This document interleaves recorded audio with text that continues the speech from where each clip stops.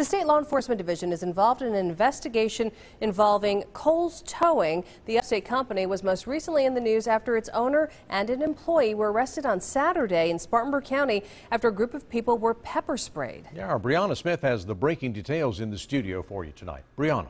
Well, Tom, for the past year, we've received complaints almost every day about Kohl's Towing. The company has defended its practices, saying they follow contracts to a T. But now we've learned those practices are under investigation by state police.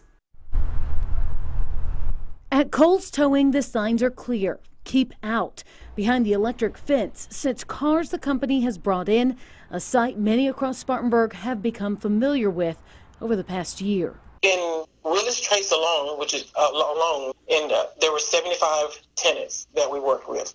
Advocacy group I Am the Discarded says they're helping people who say they are victims of predatory towing by Kohl's. High prices, high demands, and difficulties getting their cars back at all. He's terrorizing this neighborhood. Kohl's Towing mostly operates on contracts with businesses and apartment complex. Contracts that give them the right to patrol and tow for any reason specified. I've had neighbors get their car towed 2 and 3 times out of a week.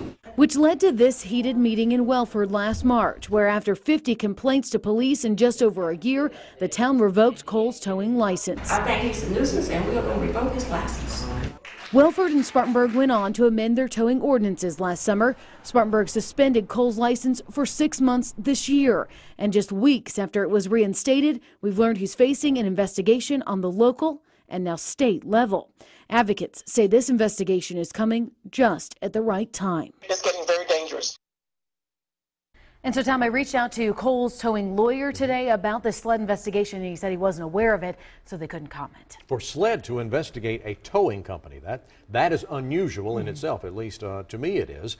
We've just had the incident this past weekend where Chris Cole and one of his employees got arrested for allegedly pepper spraying some people out in a crowd. Is there a connection to that? Well, so when we first heard of it, we thought there was a connection, but then we learned that the solicitor in Spartanburg County actually asked for the Attorney General to look at this SLED file back in May. Okay. So we know that this SLED investigation is completely different from these charges that they just faced this Saturday, and it's an ongoing investigation. So until it's finished, we're really not going to know exactly what it's about. We just know it's focused on Kohl's Towing and their practices. We know you'll stay with the story. Yes, sir. Thank you, Brianna.